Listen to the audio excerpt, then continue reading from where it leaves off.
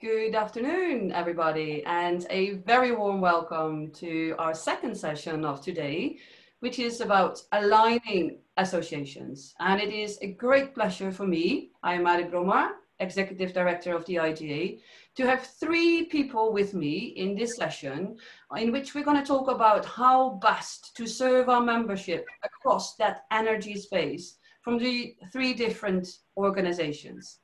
Ladies first, so I start with Edith Wilson, today all the way from the USA, representing AAPG. We have Marcel van Loon, Executive Director of the EAGE, based in the Netherlands. And we have Alexander Richter, President, until this weekend, of the IGA, based in Reykjavik. Edith, can I ask you for a short introduction, who you are and what it is that you do on behalf of the AAPG? Thank you, Merit. I'm delighted to be here joining you all today. Thank you all for calling in. I'm Edith Wilson. I am a 30-year oil and gas geologist turned renewable energy resource consultant. So for the last 4 years, my small firm in Tulsa, Oklahoma, has been working to engage energy geoscientists in energy solutions for a changing world. So thank you for having me, Merit. I'll let your next panelist introduce themselves. Excellent. Marcel, can I then turn to you and ask for a short introduction? Yes, of course, yeah. I'm Marcel van Loon. I'm the Executive Director of the EAGE. I work for 20 years with the EAGE now, and probably this is the most challenging time. I need to steer the organization through. We have quite some offices around the world. We have an office in the Netherlands, which is the head office in Dubai, Kuala Lumpur, Bogota, and Moscow. So it is, as said, the most challenging time of the EAGE, because this is a combination crisis, as we can see. So I'm happy to participate. Excellent, thank you. And Alex, IGA President. Yeah, so very briefly, so I'm Alexander Richter. I'm the elected president of the IGA until, well, this upcoming weekend. And in that sense,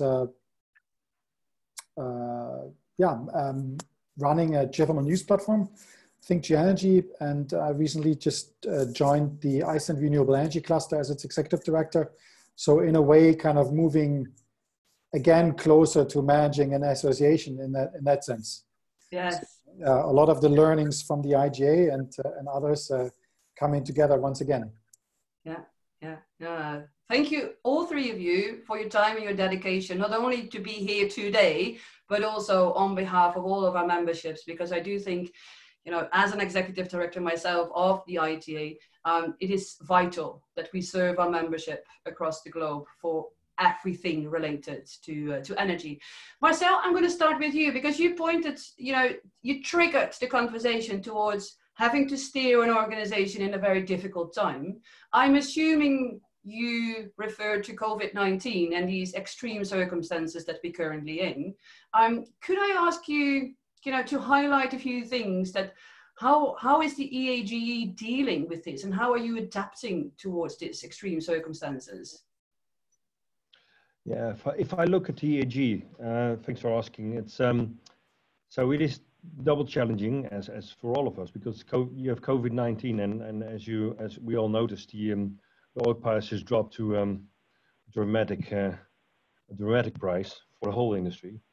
So that means we have two uncertain factors in our history and our way forward, and of course the drop of events. The EAGE was fairly centered around, of course, around publications, but we were quite strong in organizing events, smaller and bigger events around the whole world. So this is basically what we miss now, the contact with the people in regions and in bigger events. Our own annual was in danger at a certain moment and still in danger, but quite in danger at a certain moment in time. So the lockdown of all sort of countries and the travel restrictions have challenged our work quite a lot, and this is what we try to establish with I would say speed it up development of online activities like short courses, webinars, community meetings, and all sort of things. We try to find ways to engage with our members, and we try to speed up the diversification of our topics, there was a multidisciplinary society already, and we are a multidisciplinary society, but now it's more the time to actually search that diversification for our members even more.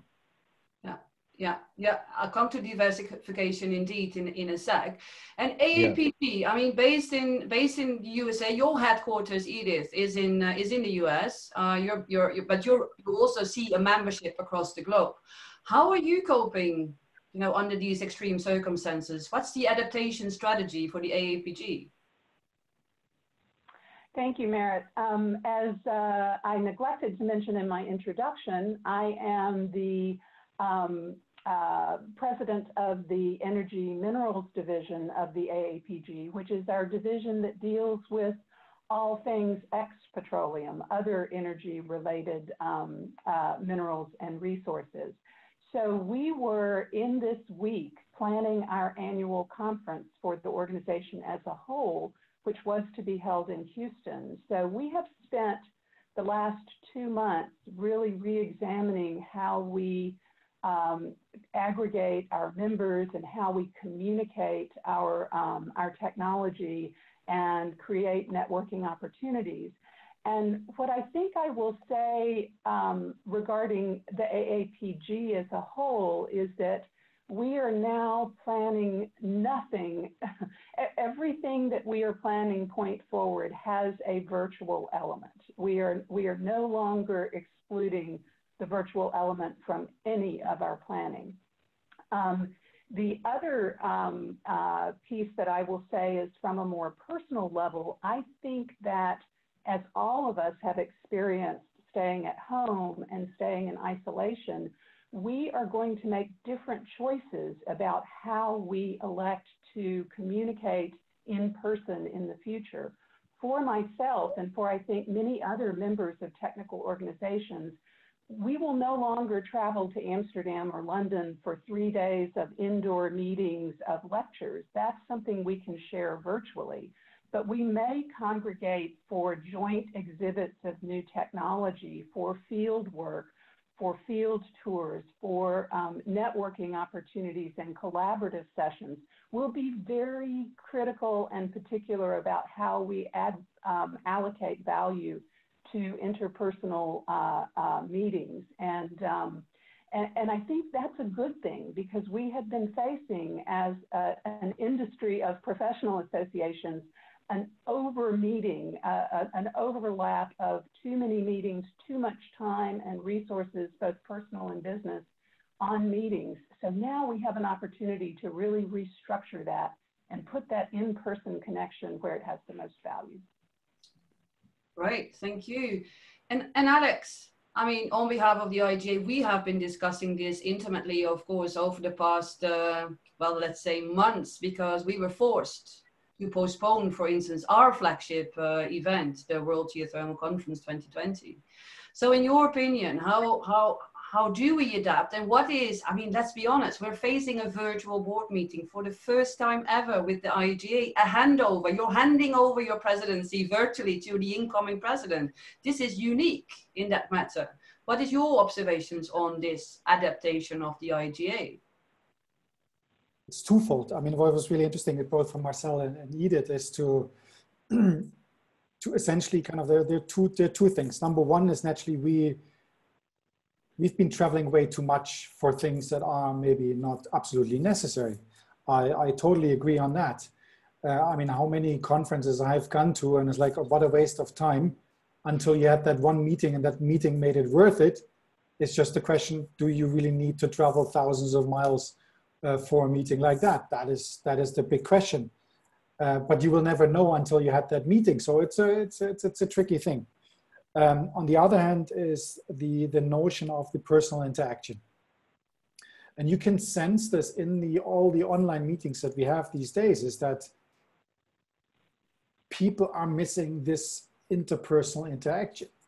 Yeah. So I see this now. I mean, Iceland is opening up already, and we have the first big meetings here, still with some kind of distancing, but we have normal meetings again. And people flock to these meetings because they just missed it so much. I mean, they probably kind of won't miss it so that much after a short while, but for now, it's incredible to see that how people kind of were looking for that personal interaction. So we will definitely see a big change in that regard. And on the other hand, I mean, and this is the more fundamental part for organizations like the IGA and EAGE as well. I guess it's the business element. We probably don't admit as much as we maybe should, is that part of holding events have been a way of financing our organizations. How much of that is useful or necessary is another question, but it has been a crucial element of our income. So not being able to hold those events is tricky. I mean, and I personally, I mean, I've outside of the IGA, you know, been living on holding events as well. And that is, and I see this now. I mean, if I were dependent on that, it would change my livelihood quite a bit. Fortunately, I'm not depending on this anymore, but that is a big challenge. So how do we change our business operandi, kind of not having these events that allow us in the engagement with our members, with the paying people, with the participants that are paid to attend these events and the value that we provide with these events? It's challenging. And what we see now is that all these webinars popping up, and it's a lot of free value all of a sudden out there. Yeah. Where do you put a value to it to make sure that this is still paying for your efforts to doing that? Mm-hmm. And we see this now, and there will be a complete change. And I totally agree. How that will look like, time will tell. Yeah, because I echo that. And Marcel, just before we went online, we were saying that you postponed the annual, so the EAGE always have an annual event, a yearly event. You postponed until December this year. That's also not an easy decision to take, I bet. No, it was absolutely not easy. Although in that time, the June issue, holding the annual in June looked impossible. Yeah. And because in that period, June was, let's say, the moment we get out of this, which is now, as we can see, not the truth. And by that period, we thought we pushed it as far as we could in this certain year, because we want to hold a meeting in this year. Also, as Alexander says, because there are liabilities and there are business, there are contracts, and you have a business there to run as well. And also because we thought in December we are absolutely safe, far away from COVID, which is now probably more different than we envisaged in, let's say, three months ago. So, but still we think that December can actually be a good meeting, because as Alexander said, I agree with him, because what we see is a separation. I think a lot of things can be done online, and what we also see, we have reached wider audiences via virtual engagement. So we can see that at certain topics, people from all over the world are calling in much more easy than of course a physical meeting, which is a good thing to see. But we also see a lot of people who are struggling with virtual meetings and actually looking forward to have physical meetings again and do business.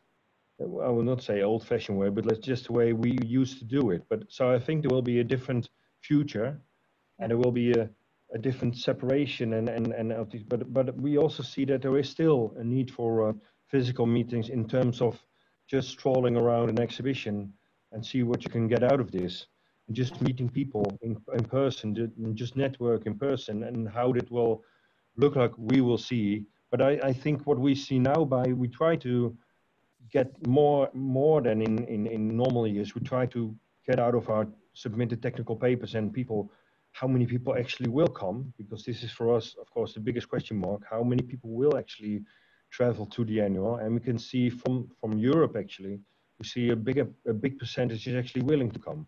So we see a big willingness in our members from Europe, especially, to see that in December it would probably be okay to travel. So we see a big engagement there to travel to the annual. Yeah. It's although it's quite different from, we have a big community from China submitting papers to our conference, and from the US, and this is for us very unclear. But for this moment, we see also, as Alexander said, we see also a relief that we can actually move into an era where we actually can meet physically if necessary, if we want to do business and talk to each other. Yeah. But also we can see that things in the future are different because we have this virtual engagement possibility. Yeah, yeah. I agree with that. So Edith, do you see, on behalf of the AAPG, I mean, would you also see that blended future of still being able to connect and see each other live? And is there anything big that you've planned? Because I remember we were supposed to meet in the ICE, I think, in Madrid, weren't we? Yes, and like the EAPG, EAGE, we have postponed or canceled most of those meetings. We are, as the IGA is doing, holding our board meetings virtually, which is actually working so far quite well. But I think what we will be looking to do is to both collaborate with other associations to maximize those opportunities for in-person meetings, and also redesigning the virtual content so that it is specifically targeted at specific times. And as Alexander said so well, we have to create a new business model around virtual delivery of technical content. We have done that to some degree with our written technical content through our delivery systems of journal articles and virtual digital technical content online in written format. We're now going to have to develop a business model for sharing our technical content virtually in a digital world. Excellent. And it brings me, I mean, that collaborative spirit, I think that brings me to the next sort of topic I want to explore with the three of you, and that is the energy transition as a whole. Now, in my former life, I was of those two organizations, AAPG and the EAGE, a very proud member. However, I turned sides and I joined the IGA. But that's not entirely true, because I'm still very much supportive, and we're collaborating with both of the organizations, of course, quite a bit, and we're organizing events and workshops, and we talk to each other and trying to maximize, you know, the value added to our both or all the three of our memberships. But I do think that the energy transition, and this is what I first want to hear from Marcel, I guess, from on behalf of the EAGE. Do members reach out to you more than ever when it comes down to new energy, alternative energy, phasing out that fossil fuel background and reaching out to that new energy space? Do you feel that within your membership? Yeah, we absolutely feel that. Not only the members, actually, it's members, but also companies who actually ask us to be more to diversify more in the topics. As I said, we are a multidisciplinary society, but we hear more and more the call for activities around energy transition, around getting greener, whatever you want to name it. And as a result of that, we established a decarbonization energy transition community, which is really active. So it's catching up quite a lot of members. Everybody can become a member of that. So it's not exclusive for EAG members, but everybody can engage in that. And we see a lot of movement there, and we see a lot of activity there online. So that gives us already a signal that there is a lot going on. What we also see is that even, so we have a near service community, near service division, and a lot of topics there are more like crossovers and are very interested, found by the oil and gas people, to just team up with the near service community in that sense, which was quite separated, let's say 15, 20 years ago, but it's really more intertwined in this at this moment more than ever because of the energy transition. And the result of that is actually the GET conference, which you know. Yeah. And it's actually is Margaret Krieger from the IGA is actually very active in that as well. Yeah. And And there we see a nice crossover between,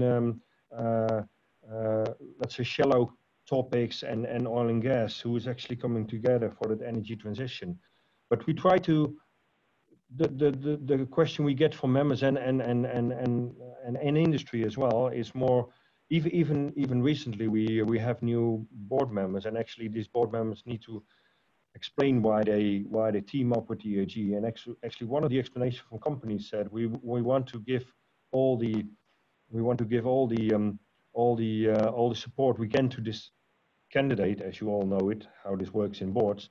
Yeah. They said we want to give it because we see that EAGE, and we want the EAGE to be more into the energy transition as an oil and gas company. Yeah. So it's funny that even companies think more in the lines of if you do more on energy transition, we can give support to future board members, to support to programs. So it's really more triggered by members and companies as well, than only by us. Yeah. But we of course see that we need to do it because of the future of the society. Yeah, for sure. You also feel that that's happening, and you can't leave yourself behind as an organization. I fully agree. So Alex, I mean, we have to have this discussion as well on how to position geothermal in that new energy space.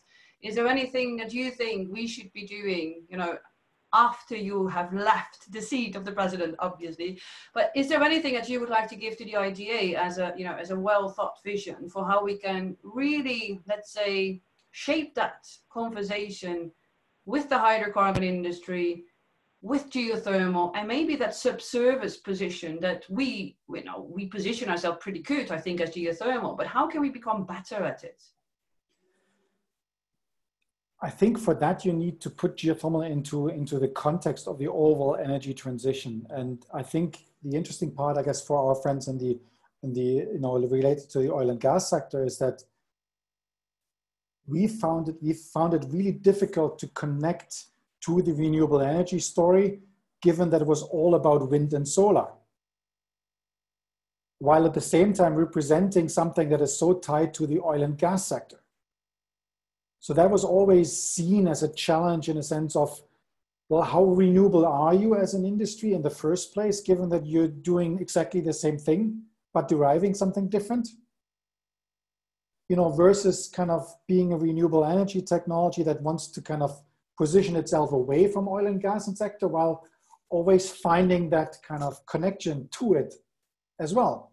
So that's been a big challenge, particularly in the let's say in the early days of the big renewable energy hype. Now we are all of a sudden in a different situation where, or maybe not that different, because I mean we've always grown in times when the oil and gas sector has faced challenges.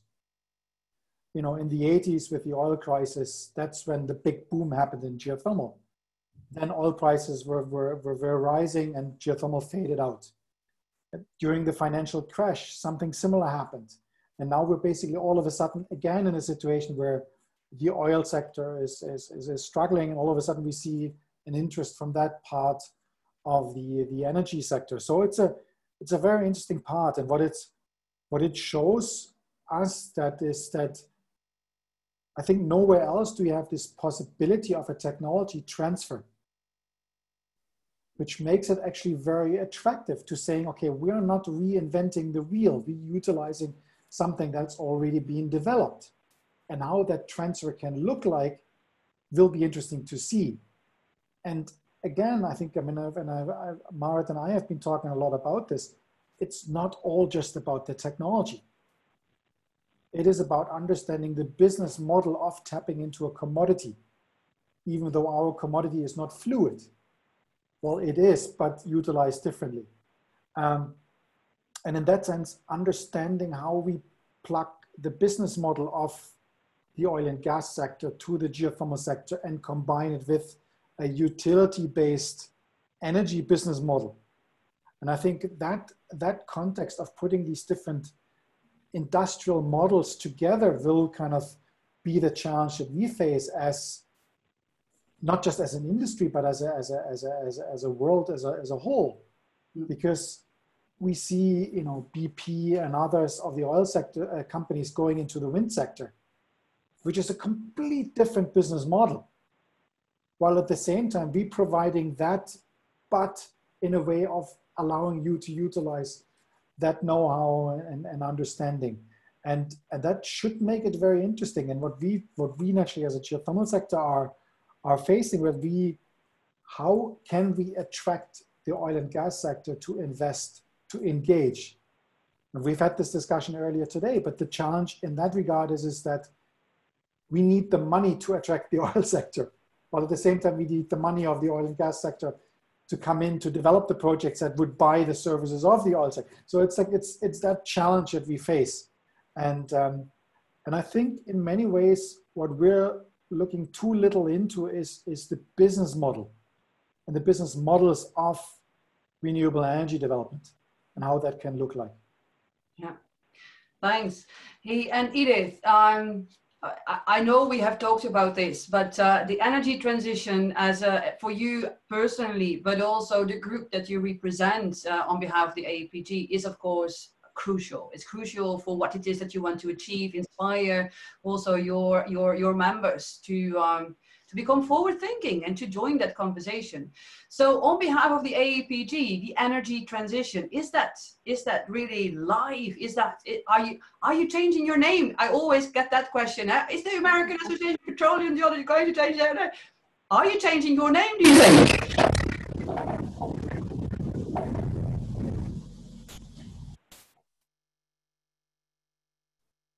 Edith, are you still here?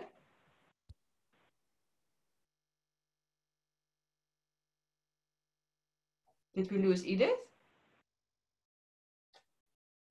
Okay, we'll park Edith for a sec. Maybe you come back because I can't hear you, Edith. I am back. I apologize. Yeah. I had an issue with my phone. No let me know if you have trouble with this audio. But Merritt, your question is so timely, and having spent the last year leading that division of the AAPG, which embraces the energy transition and opens our portfolio beyond oil and gas, I can tell you that we are growing rapidly in membership as particularly our younger members embrace the energy transition and the change that it brings.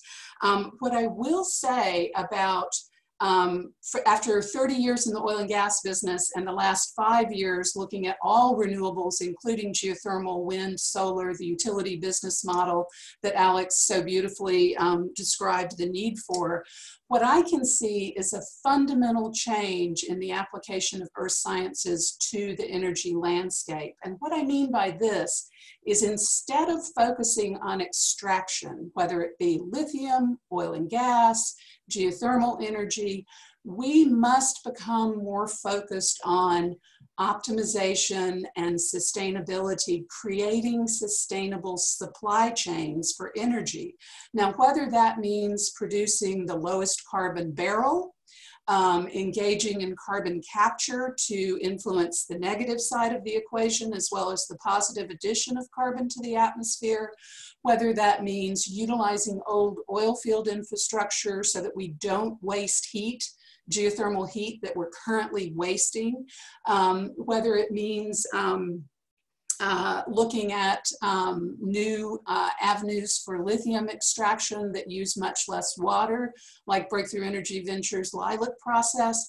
All of these processes, they may be a little more surface focused than subsurface focused, but understanding industrial mineral processing and the impact of the geology that we understand and know, the earth modeling from the subsurface to the surface to the material scale, we're going to have to, all of our geoscientists and all of our associations are going to have to focus on some part of that sustainable supply chain. So I see the AAPG as being a wonderful repository for all of that, both technology, the big drill bit that we certainly have developed around, but also that earth science expertise in two-phase fluid flow and porous media, in subsurface modeling, in CO2 sequestration. So yeah, I think everyone is going to have to change how they think about their place in a sustainable energy supply chain. Excellent, excellent. I'm calling out now to the ones who are joining us online. If you have any questions that you want to ask specifically to those three representatives of the organizations, you can do so by using the chat, and you type your question and I will be moderating that. In the meantime, I would like to go to the final sort of theme that I wanted to, well, end this conversation with, and that is about aligning our associations. And it's not because I want to merge all of us. That goes beyond the conversation. No, what I mean with that is that we face similar issues. We want to inspire young people. We are facing climate change and hence an increasing interest in the energy transition as a whole. IGA representing specifically geothermal, EAGE getting into geothermal because members are asking for it, corporates are asking for the energy transition, AAPG, we're doing the same things with the AAPG when it comes down to organizing specific events. Yet, and I can honestly say this because I am from the two worlds now. I used to work in hydrocarbon, I am now in geothermal. I find it difficult sometimes to bridge those two communities. It is not easy. It is something that you really have to push and you really have to pull that bridge between the two communities. So one of the areas that I'm quite keen to explore with, high level people such as yourself, with whom it is, by the way, very easy to discuss that we should synergize, but it is about getting the alignment across our organizations and specifically across our membership.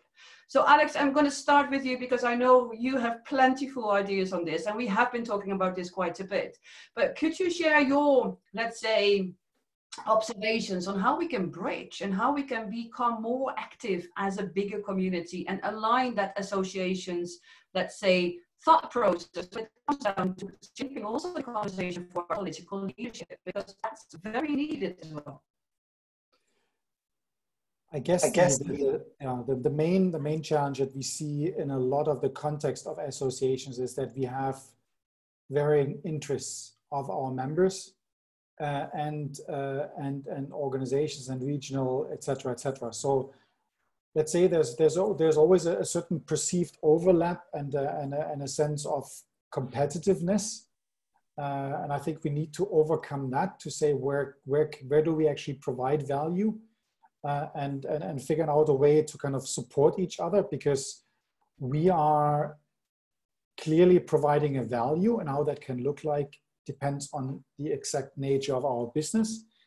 Given the IGA, we're representing a wide variety of elements, from the subsurface engineering to turbines, infrastructure, marketing people, lawyers, whatever.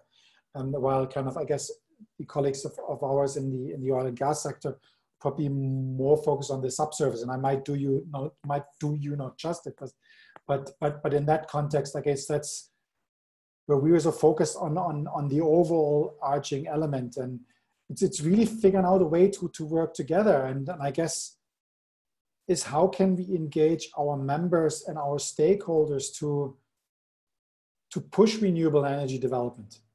How that can look like is a different question. But I found it particularly interesting when I took over the presidency of the IGA to understand the business model of running an association. Quite interesting, given that I've also been an executive director of one. But it's really understanding how the business model of these associations works in your industry and what can we learn from that for the things that we do. So I found it extremely interesting to kind of look at the different business models and how this works for the associations, but also, and that's kind of where I kind of take a more helicopter view perspective, how can we sell business models to our members? So understanding how a business model of an oil service company works, what can we learn from that towards creating a similar structure in our industry and for members? And this is the part where, like, I see this entrepreneurial opportunities in a sense of understanding how we can become more successful. Yeah, great. Thank you. And Marcel, EAGE, you said you are active in so many countries, and I know that because I've been speaking to quite a few of your outreach areas as well, ranging from Middle East to Malaysia, Kuala Lumpur. You just discussed that. I bet every country is different when it comes down to the energy transition as a whole and where they are at. But how do you see that we can shape that conversation also across your EAGE, but also across, let's say, that wider energy space? Yeah, first of all, we have a lot of contact on several levels in the association. If you talk about association, we have board levels, community levels, committee levels, office levels even. We are on office level as well, and membership levels.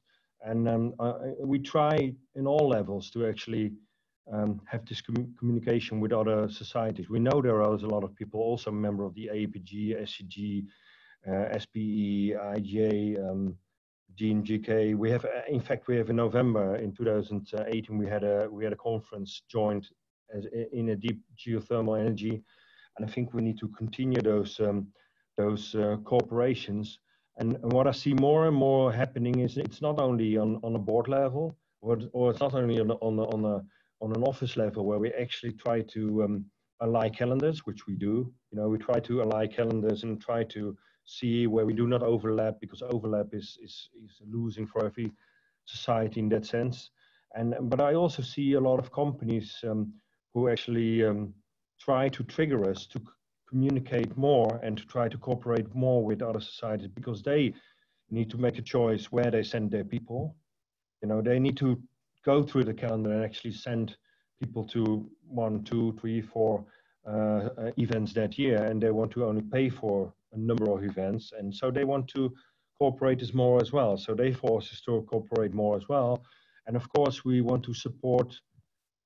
We're working more into communities. As I said, the decarbonization community is one of them, and there are more and more, and geothermal is one of them as well. So we want to work more in these communities, and these communities bring in new members, young members as well. A lot of young members who see the crossover benefit in the EAGE, but also a member of the IGA or the APG or the SPE or whatever.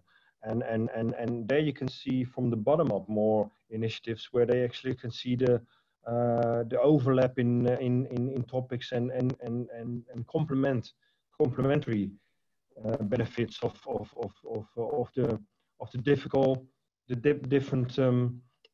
the different elements and the different topics in those.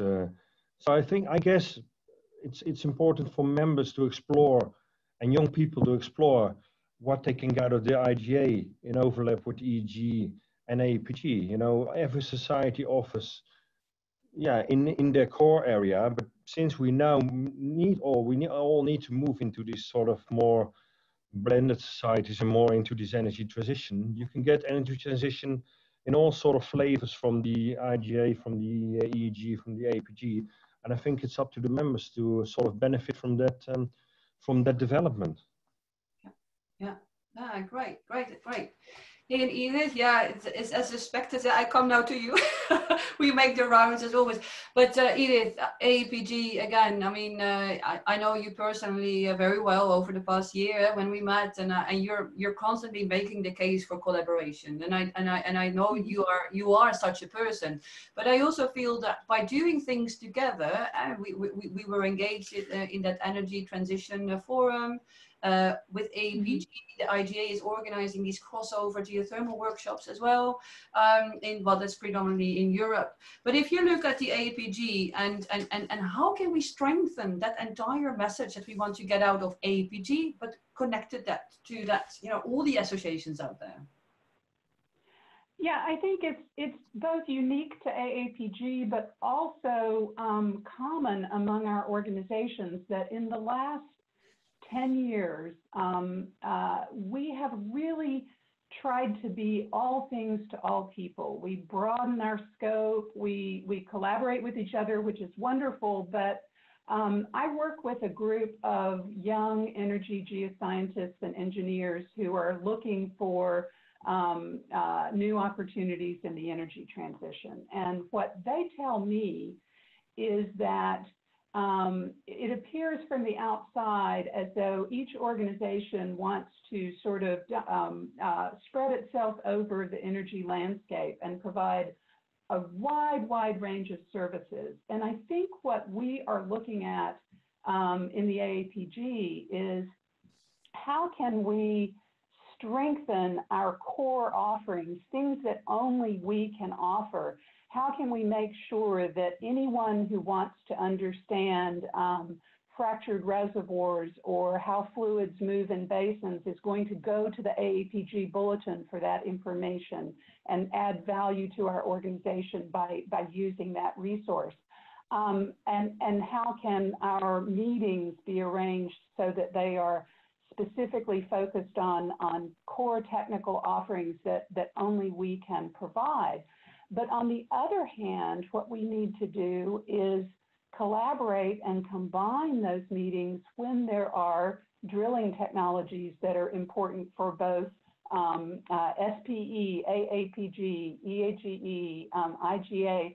How do we pull those meetings together so that we only have to go to one and we co-sponsor one? As we look to our young professionals and networking and collaboration, professional development, what they need is not to see 6 different training courses offered by 6 different organizations, but one training course where they can go and meet with their colleagues in all the different participating organizations. So I think what we're working toward at AAPG and what I personally think is a fruitful approach in this era is to dig in deep to the things that are unique to our organizations and make those incredibly special and valuable so that they attract participants and members, but stop competing with each other on the collaborative events and the training events and begin to offer a more concise landscape of professional development particularly to our younger members, so that we have less impact on their time and finances and sort of more bang for the buck. Right. There were a few questions in the chat, but they have already been answered by our fantastic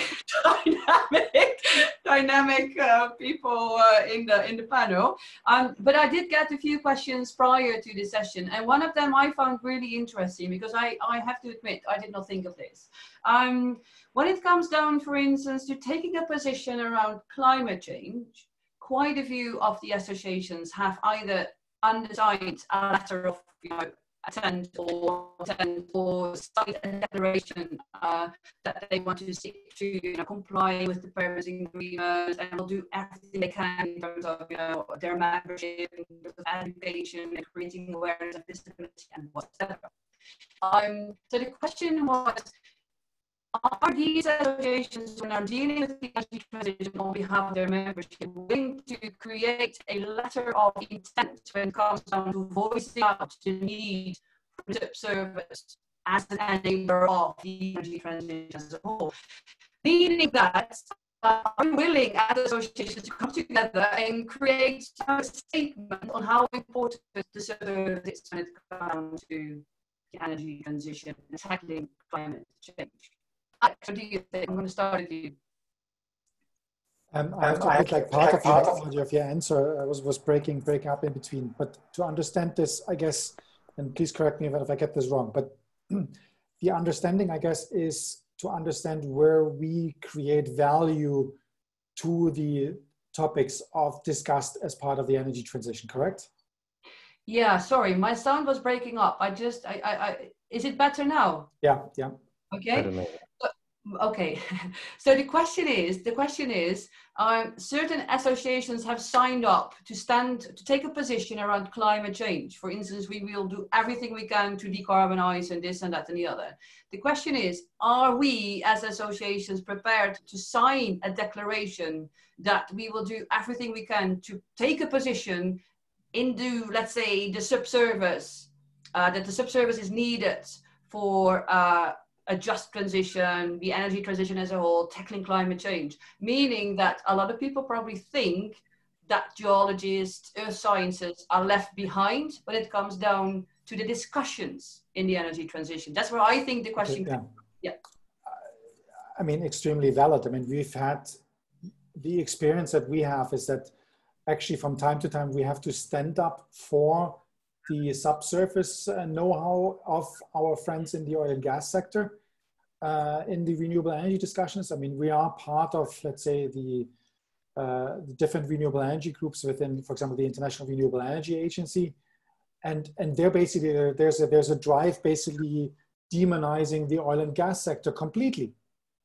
And that is something that, well, we might share at least part of it, saying that part of, let's say, the oil and gas sector is not living up to the renewable energy standards that we would like to see in the future. But this has nothing to do with the know-how that we need as part of geothermal and its value proposition. We need that experience, know-how, and the services that are in existence of the oil and gas sector. So we will not be able to exist as an industry if we don't tap into that know-how of the earth science. So we've actually stood up from time to time to saying, hey, listen, I mean, it is not that black and white. And so in a sense of, we as the International Geothermal Association could actually be the bridge for you and for you members into the renewable energy sector. Because we make this case again and again where we say, hey, listen, I mean, we are tapping a natural resource, but we do that sustainably by, managing the resource in reservoir management and so on. And at the same time, deriving lithium, which is now part of the geothermal story, taps into something that you are representing as well. So we could, as a geothermal kind of organization, bridging that for you. And it's a question, yeah, and I would definitely say is that we should maybe develop a statement. It's like, in order for the energy transition, earth sciences are needed. And to what extent, that is then the question. But yeah, I mean, we need the earth sciences, we need the geologists, we need all of that experience. And I'm definitely forgetting a few here, but that's crucial. So, and I guess we need to figure out a way to kind of play that together. And I mean, if I can support this in one way or another, I mean, yeah, absolutely, I'm up for it. Because yeah, we need to do that. That doesn't mean that we support certain elements of the oil and gas sector that we think is maybe not, future-proof, but we need that experience. So to demonizing the oil and gas sector is not something that we should nor have been doing. Yeah, very good, very good. Another question that people wrote to me prior to this is not in the chat. This was written to me prior to the conversation, is about the gender. Because the IGA, for the first time in its history, will see a majority female board, which is quite exciting to see that in 2020 happening. So maybe, Marcel, on behalf of the EAGE, how gender sensitive is the EAGE in this energy transition space? Well, what we try to do, we try to push hard for any diversification. So it's not only in topics, but it's also in gender diverse or geographical diverse, actually being geographical diverse in committees. So there was long discussions already for years actually to become more diverse in terms of geographical, but also in gender. So we try to push more and more for gender diversity in communities and committees, in board. Office is quite gender diverse already, and actually, I must say, because we are quite lucky that we are still oil and gassy, but our membership is actually really young compared to some other societies. So we have really a lot of, and the diversity is also noticeable in several different regions. So in every region is different. So we see more gender diversity in some regions, and less in other regions, but all in all, we have a young community with a lot of gender diversity, and we always try to promote it, and it's on top of the agenda. And I must say, the women in geoscience community is pushing hard and hard for activity around this. So we try to do whatever we can, and as other diversity, it's high on our agenda. Yeah, Great answer. Yes.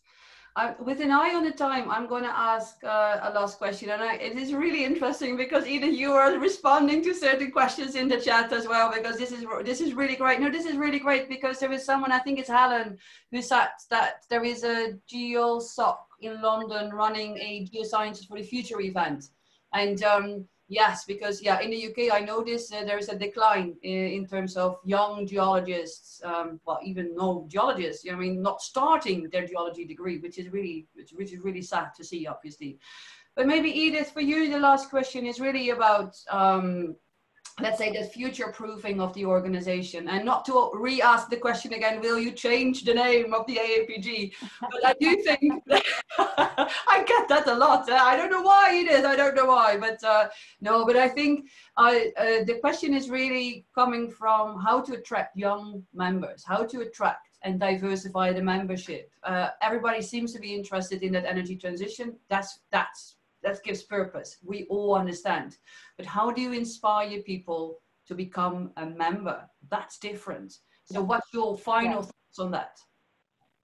Well, inspiring membership in any professional organization for me means that one has to focus on the mission. And in part because if I speak specifically to the AAPG at this point, because we have for the last decade been struggling with identity as climate change becomes more and more a fact of life, as climate mitigation becomes more and more the responsibility and job of geoscientists and energy geoscientists in particular, and as young people in particular are looking for a future-proofed organization, an organization that is embracing the change that comes with the energy transition, we have to look very hard in the AAPG at our divided soul. You know, we represent an industry that has a very rich history of producing CO2. And so we have to struggle with both our members who work for major multinational organizations who are diversifying and embracing opportunities in climate change. We also, and in the energy transition, but we also feel an obligation to serve our members who are rooted in oil and gas business that does not have the opportunity to embrace those changes. So we have this sort of extra layer of definition that we are working on in our mission, but it is very much a work in progress, and we take steps forward and we take steps back. So my pitch to young earth scientists who are looking for a professional organization that involves their desire to stay involved with exploration and production of hydrocarbons in a sustainable manner is join AAPG and work from within to make change, and recognize that that's not going to be an easy road, that we are kind of, you know, the focus, the center of where this major 180-degree turn is happening. So it's not always pretty. It's not always easy. We don't always have leaders who are looking forward instead of looking back. But all we can do to make that happen is to become those leaders. So that's the pitch I make for those young people who are looking for a professional organization. From what we can do internally and what we have tried to do this year as the Energy Minerals Division of the AAPG is focus on providing those core services, science and professional development. If you can offer that for good value, then members will come. Fantastic. I am taking a note of the time, and it is just so sad because we could do this probably for another half an hour. But first of all, I want to thank the three of you for your time and your commitment. And as I said before, not just for this hour conversation, but really for all your energy and your commitment towards running an organization like Marcel, or being the president of the organization, such as Alexander and Edith. It was a pleasure. I think we have seen strong engagement from the people who attended. We will be able to, you know, they will be able to see you and scout you and find you on LinkedIn and engage with you. I am sure we will be there to answer all the remaining questions.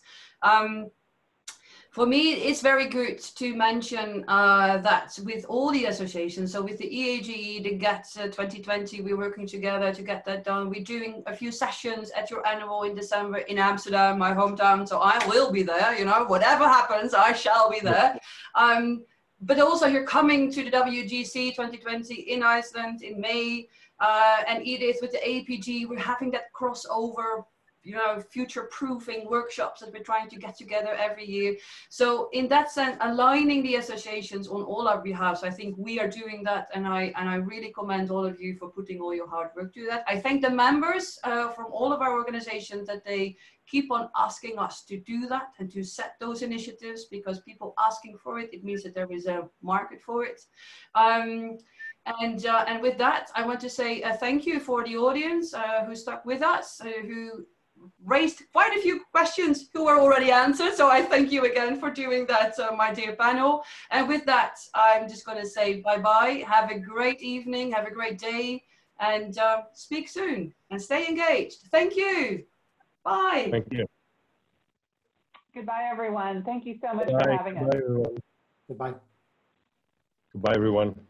Thank you very much.